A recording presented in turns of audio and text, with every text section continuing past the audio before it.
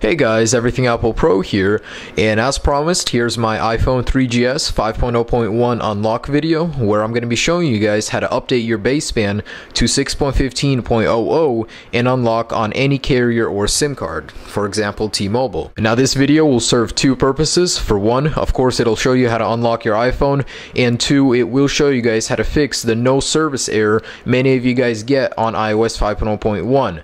So say you already have the 6.15 baseband, you installed Ultrasn0w, you wait to get service and there's no service, you just get an error. That's very common, it's okay. This video will show you guys how to fix that, as well as the 5.0.1 unlock. And because they're so close together, basically the same steps, I put it into one video. All we're doing is reflashing your baseband, and it's the same thing as if you're unlocking for the first time. Yes, this is an untethered jailbreak, so no more restarting using a computer. This is both for new and old boot ROMs, and of course this does work on both Mac and Windows. Now I just want to say that not all iPhone 3GSs will be compatible with this unlock. It's the more recent ones made after the 35th week of 2011 that won't work, and you can check that by going into General, About, scrolling down to your serial code, and the third, fourth, and fifth number have to be less than 135. Mine is 017, which means I am compatible. If yours is 135 or above, you are not compatible with this unlock, so don't attempt it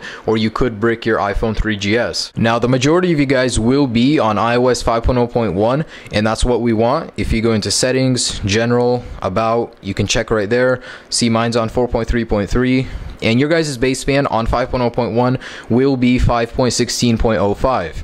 Now if you're like me, you're not yet on 5.0.1, I want you to go ahead and update. Go into iTunes and click update, wait a bit, and you will end up on 5.0.1. Now for those of you that are not on 5.0.1 but do have the 6.15.00 baseband, what we're all going to have in the end, I want you to go ahead and make a custom restore in Redsn0w, because if you just click update in iTunes, your iPhone will not boot up after the restore. So you're going to go into extras and you're going to create a custom IPSW.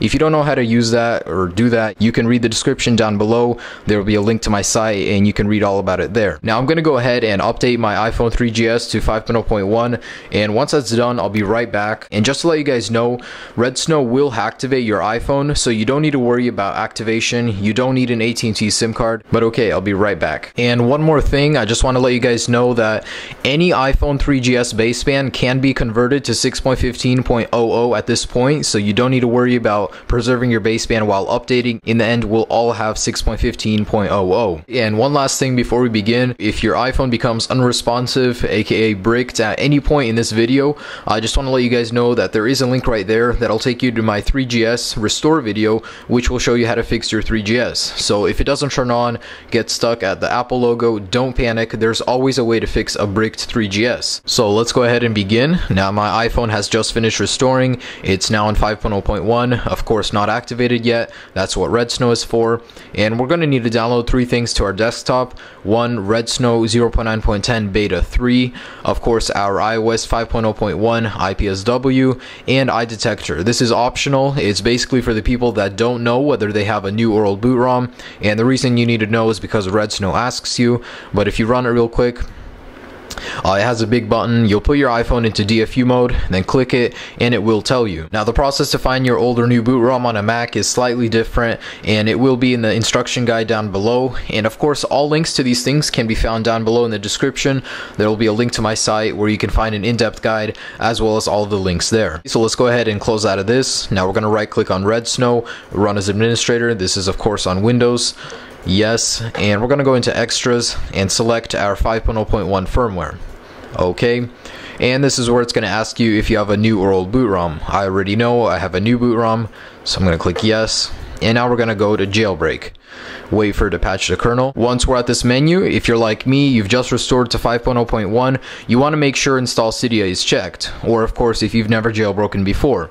For everybody else that already has Cydia, you've jailbroken, you want to make sure it's unchecked. You don't want to run it again. And for those people that have the no service errors and you already have the iPad baseband, you want to make sure install iPad baseband is checked too, because we're basically reflashing your baseband in order for you to get service. And of course, if this is your first time unlocking your 3GS, you want to make sure the install iPad baseband option is checked. So go ahead and check the options you need. Yes, we want to do this, and as I mentioned before, this is where it'll tell you that it's not compatible with the 135 or later serial codes. Yes, I want to do this, and click next. Now we're going to go ahead and put our iPhone into DFU mode. So click next. I'm going to skip the power button step, so hold home and power for 10, 9, 8, 7, 6, 5, 4, 3, 2, 1. Let go of the power button and keep holding the home button. Now for some, holding the home button until you get the white screen helps a lot. If it doesn't work the first time, try that the next time. And if you guys get any kind of errors during using Redsn0w, make sure to read the guide down below. There will be an error fix there. And this will take about 10 to 15 minutes, so I'll be right back as soon as that's done. Alright, my iPhone has finished jailbreaking and unlocking, and I'm just going to quickly take you through the setup process. So we're going to click next, next, and you want to make sure disable location services is checked because you don't want to enable it. It will cause you to have spotty network reception, so you will lose service a lot and have bad service. You're going to click next, okay. And of course set up your Wi-Fi. I'll do that in a bit. Set up as new iPhone unless you have a backup, and agree, don't send, start using iPhone. Now let's slide over to Cydia and open it up. And once you're in Cydia, if it's your first time opening it, make sure to select user, unless of course you're a developer. But okay, once you're inside, you're going to search for Ultrasn0w and you're going to install it, then reboot. And I'm just going to do that real quick. So install, confirm. You're going to wait for this to finish and hit restart. Now after your Springboard restarts, you want to make sure you reboot your iPhone too. And if there's any SIM card inside, make sure to take it out. So hold the power button and reboot. Once your iPhone has restarted, go ahead and slide to unlock and take out your SIM card tray. Now put in your T-Mobile SIM card and go ahead and put it in your iPhone. Now it may take a little bit, but it will find service in the end. If it's not finding anything, you want to go into settings and turn airplane mode on and off a few times.